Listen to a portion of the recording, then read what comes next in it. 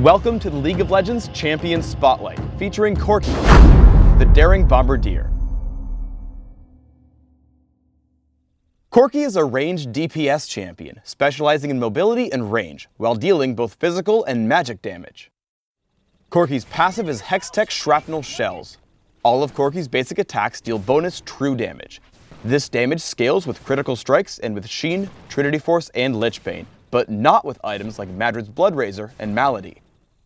Phosphorus Bomb reveals and damages enemies in the target area. Note that while Phosphorus Bomb will show enemies hiding in brush or behind a wall, it will not reveal wards or invisible champions. Valkyrie sends Corki to target location, leaving behind a wake of fire that damages enemies standing inside it. Gatling Gun repeatedly damages enemies in a cone in front of Corki. Struck enemies continuously lose armor while getting hit by Gatling Gun.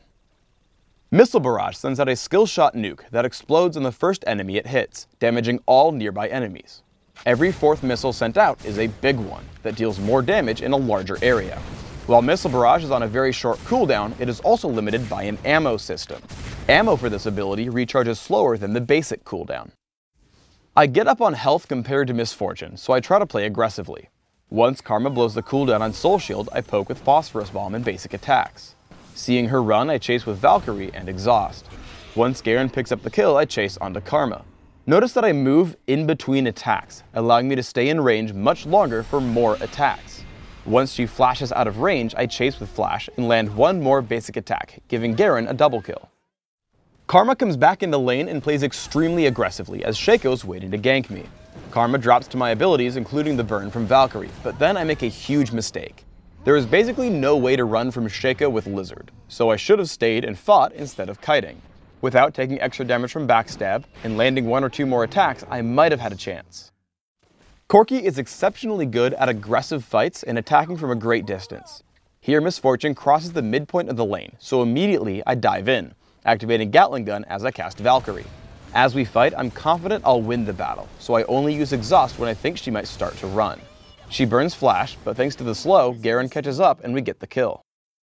I get into a teamfight in mid, immediately pushing for Shaco, who has the Lizard buff. As he runs, I chase him with Valkyrie and lock him up with Exhaust, flashing out immediately after he goes down. With my new buff, I switch to Cho'Gath. I turn to evade Feral Scream and dodge away from Rupture. I continue to kite him with the Lizard buff until he runs away. I chase him down and get into position to land two more shots from Missile Barrage. Then my team chases him and cleans up the kill in our jungle. In a new game, I'm facing an aggressive Jax in lane.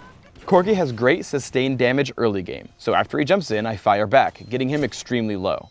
About 40 seconds later, I see him still lurking around, so I Valkyrie into range, flash after him as he runs, and take him down with Phosphorus Bomb. As Katarina chases me, I exhaust her and run until she finally turns around. My team's Katarina comes in from mid, so I go to set up the gank. I wade into the brush, fighting Jax and the enemy Katarina. I get ready to Valkyrie out the second she Shunpo's in.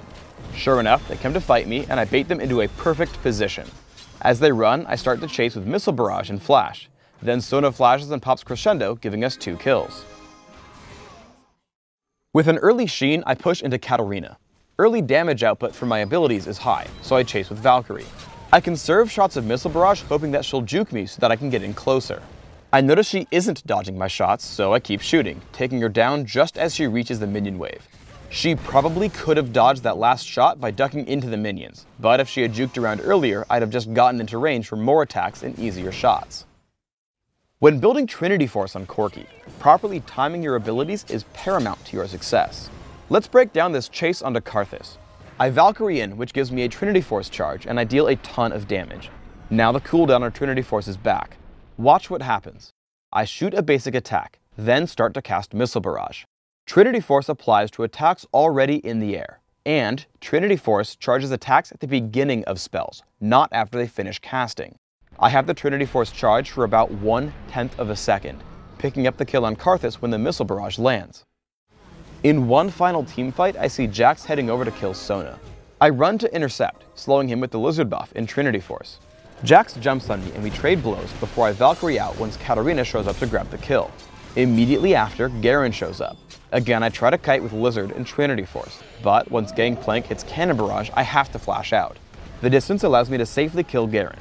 As Gangplank greedily shows up, I again try to keep Sona alive by doing the only thing I know how to, dealing tons of damage. For runes, I take armor penetration marks, flat armor seals, flat magic resist glyphs, and flat damage quintessences. This setup gives me a lot of damage output, while compensating for Corki's general frailness early on.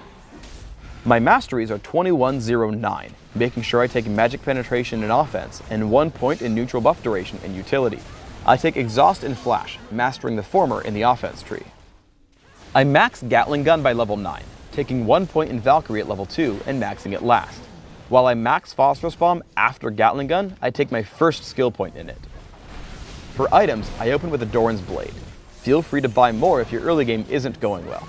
After, I take Berserker's Greaves and Trinity Force. Yes, Trinity Force. I continue to build Corki for pure damage with a fast Bloodthirster, and then depending on my needs, Infinity Edge, Phantom Dancer, and Last Whisper.